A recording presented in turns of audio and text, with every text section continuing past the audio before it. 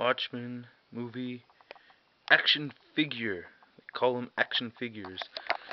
Hey you guys, Shartimus Prime here doing a toy review on my Watchmen figure setup. And this is not it, but this is what a box looks like, full of Watchmen. I put the empty boxes in here, so you know. They come in sets of 4.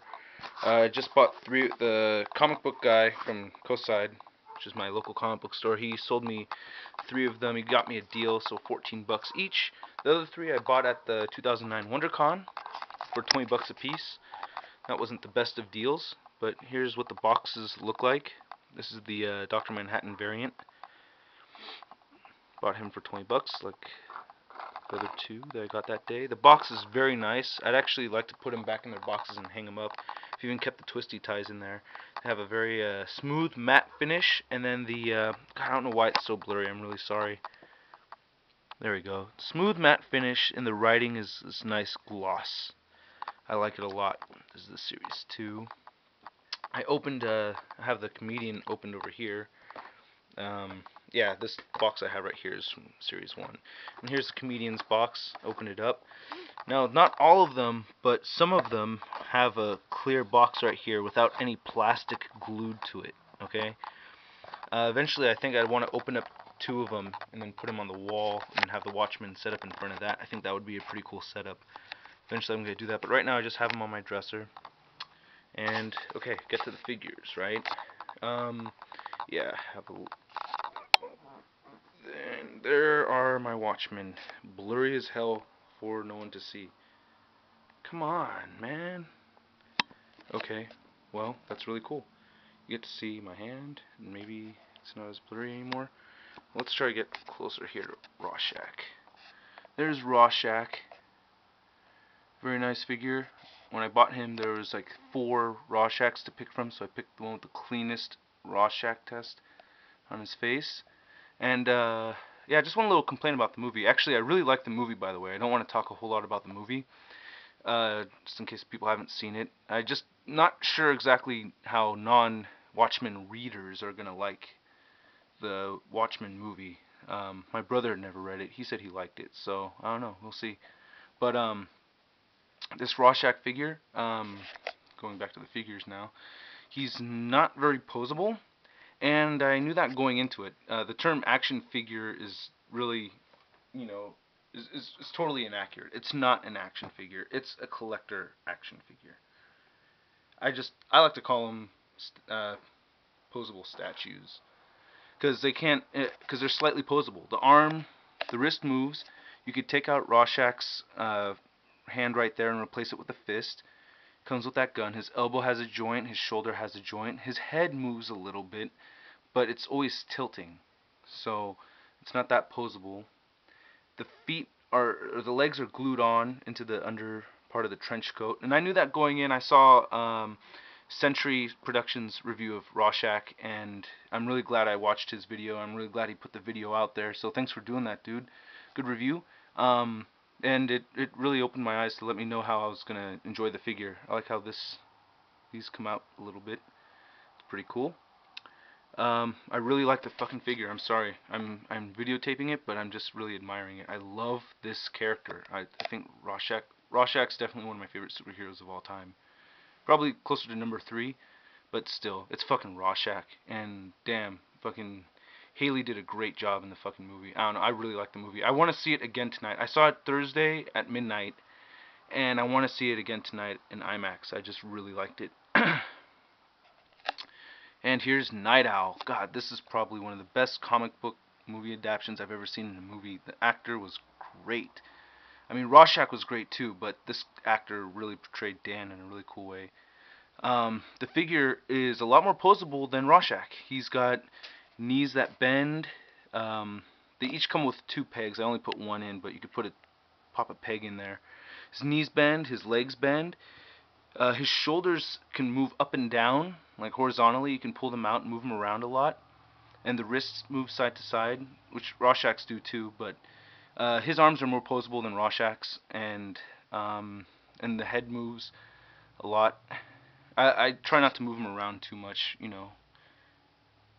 But this little boomerang comes out. When it comes in the package, you can see the little clear rubber band that goes around it. I'm not taking that off because I'm afraid to lose that motherfucker. And I don't, they're posable statues.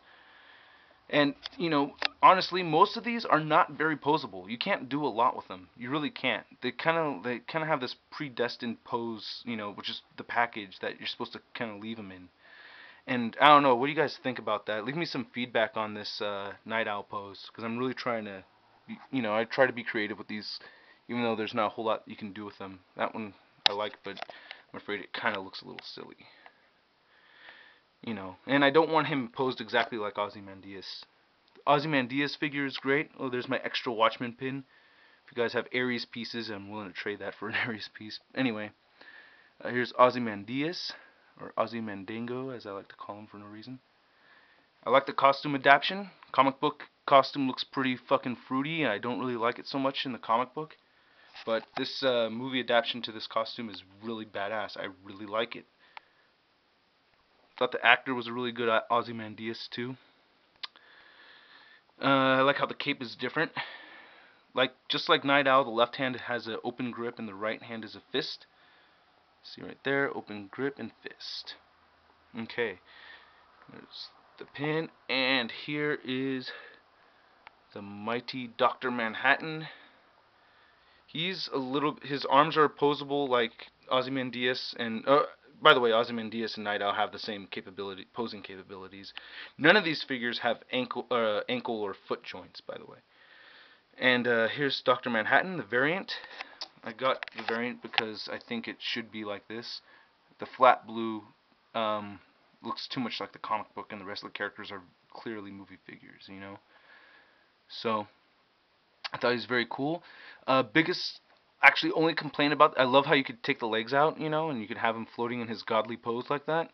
But my only complaint about this figure is that you cannot move his wrists. His wrists are stuck with that open hand. So when you have him standing with his feet, it's like he's trying to, you could set him up like how he's trying to give a group hug, I don't know, or like he's begging for food. There's not a whole lot you could do with him besides this awesome godly pose. So just leave him like that and you're cool, It should, it's not an action figure. It should be, these are meant for fucking grown-ass fools. So, just set them up, leave them there, let them collect dust, and just look at them, That's what I'm all about, right? Okay, so here's Silk Spectre. She looks pretty cool. Like in the movie, they gave her, if you could see it right there, she's got little nipples, little nipple thingies that stick out like that. Which, is pretty cool, because they did it, they gave it to the men, too. Unlike Batman Returns, they just, gave the men fucking nipples, which I thought was fucking gay as hell and really lame. I'm not using gay as a synonym with lame. I meant that in a homosexual way, but it was also lame. Alright. And the fucking comedian. Sick. This motherfucker's badass. I really like the articulation. Yeah, these are really cool. They even got the little smiley faces on the gun. I'm sorry if this is moving around a lot. I hope I'm not. See if you can see the smiley face right there on the gun. I believe these are .50 Desert Eagles. And yeah, badass.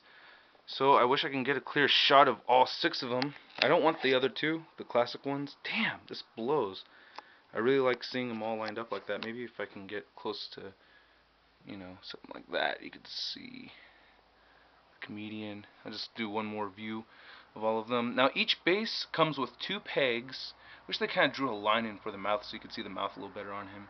But each base comes with 2 pegs and this little clip kind of doohickey that I have no idea what to do with. I'll grab that. Now, this thingy, if anybody knows what the hell it is, please let me know. I don't know what it does. I have no fucking clue. Okay, my 10 minutes are about up. Thanks a lot.